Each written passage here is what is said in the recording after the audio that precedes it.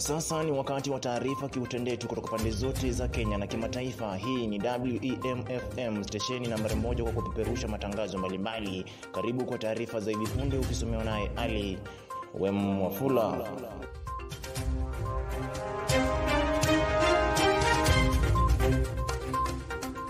Rais anayeondoka mamlakani Uhuru Kenyatta amehakikisha kuwa atamkabidhi mamlaka rais mteule William Samoei Ruto siku ya kuapishwa kwake.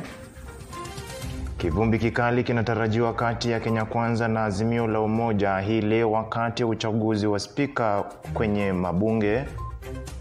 Na IEBC imechapisha kwenye gazeti rasmi la serikali majina ya wabunge na maseneta walioteuliwa na vyama. Karibu kwa taarifa kamili sasa hivi ikiwa ni saa 3 asubuhi. Jina langu ni Alwem Wafula. Matayarisho ya hafla ya kumwapisha rais mteule William Samoei Ruto yanaendelea kunoga katika uga wa Kasarani jijini Nairobi. Ruto aidha atakula kiapo Jumatano ijayo na kukabidhiwa rasmi mamlaka baada ya mahakama ya upeo kuidhinisha ushindi wake. Japo rais anayeondoka Uhuru Kenyatta amevunja kimya chake cha muda mrefu na kusema kuwa atamkabidhi mamlaka, huku wachanganuzi wa siasa wanasema kuwa inaonekana kuwa Uhuru Kenyatta hajaridhika na jinsi mambo yanavyokwenda. Vincent Afande ana mengi zaidi.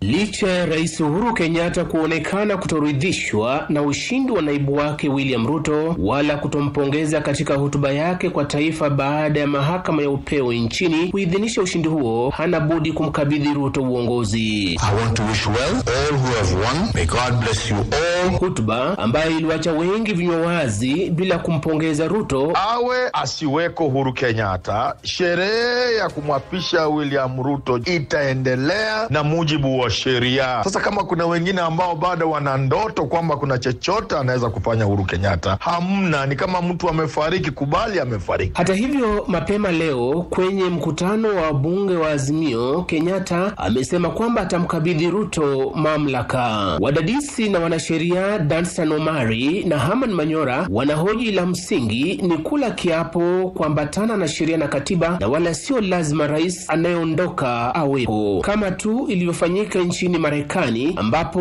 Rais Donald Trump hakuhudhuria hafla ya kumwapisha mrithi wake Joe Biden. Donald Trump alikataa kuwepo wa kuapishwa kwa Joe Biden. Hilo halikusimamisha chochote. Kuweko kwa sheria kunatosha. Tawaza rais mpya. Hakuna katiba inayosema kwamba rais anayeondoka lazima awepo. Kwa hivyo aje asije ni juu yake. William Ruto ataapishwa. Katika hotuba yake, Uhuru aliahidi kufanikisha utaratibu wa kumkabidhi mamlaka kwa mjibu wa sheria, huku kamati tayarishi ya watu 20 inayoongozwa na mkuu wa utumishi wa umma Joseph Kinyua ikiendelea na mipango yake. And indeed it is my intention to oversee a smooth transition to the next administration. Rais anayeondoka Uhuru Kenyatta anaonekana kuwa mwenye hajaridhika na bado kidogo ana machungu, wala hata kumpa pongezi. Je, atakuepo kumkabidhi ile instruments of power? Je, anaweza mpatia mtu mwingine atekeleze jukumu lile? Hawezi. Amiri jeshi wa jeshi la Kenya ni Rais Uhuru Kenyatta. Kwa hivyo sherehe zitaendelea. Ruto na naibu wake Rigathi Gachagua wataapishwa na msajili mkuu wa mahakama Ann Amadi mbele ya jaji mkuu Martha Koome katika ukumbi wa Kasarani. Kwa mjibu wa sheria, hafla hiyo sharti ifanyike kati ya saa 4 asubuhi na saa 8 adhuhuri Jumanne ya pili tangu koti kuidhinisha ushindi huo. Wala hakuna kitu ambaye Uhuru Kenyatta amebeba au fungua. Hakuna kile amebeba ambacho anapelekea Ruto. Kile kijipanga ile ni symbolic tu, wala haisaidii chochote. Kenyatta ndiye atawasili ugani Kasarani kwanza na kukagua gwaride la jeshi kwa mara ya mwisho kama amiri jeshi mkuu, na baada ya kumkabidhi Ruto mamlaka ikiwemo upanga na katiba, Ruto atalikagua gwaride hilo la heshima kwa mara ya kwanza kama amiri jeshi mkuu. Marais na viongozi wa serikali za mataifa ya kigeni zaidi ya 45 wamealikwa kwa sherehe hiyo.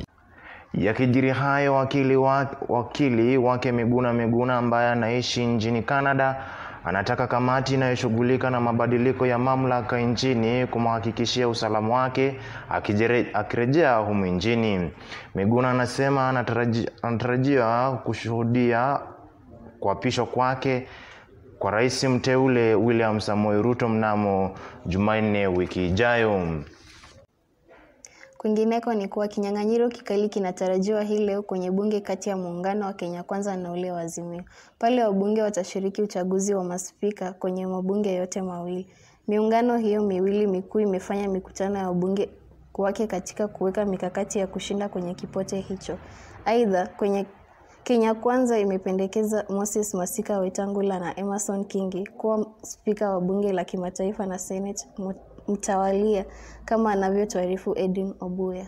The documents I've presented to the clerk includes my resignation as a senator, which resignation I did a day after the gazettement of my election. Ni aliyekuwa seneta wa Bungoma Moses Masika Wetangula akisema tayari aliwasilisha barua ya kujiuzulu kwake ili kumwezesha kuwania kiti cha uspika katika bunge la kitaifa. Wetangula anatarajiwa kukabiliana vikali na mwenzake Kenneth Marende ambaye amependekezwa na muungano wa Azimio kuwania kiti hicho cha uspika. Wote wakionyesha imani kuwa wana idadi ya kutosha kushinda kinyang'anyiro hicho na kuwa watahakikisha bunge huru linaloangazia maslahi ya Mkenya. There must be linkages and the relationships between the three arms of government so that we have a tranquil process of running affairs of our country without any arm of government being compromised in carrying out its duties. And this House of Parliament will definitely carry out its duties without any fear or favor, and it will be a vibrant house where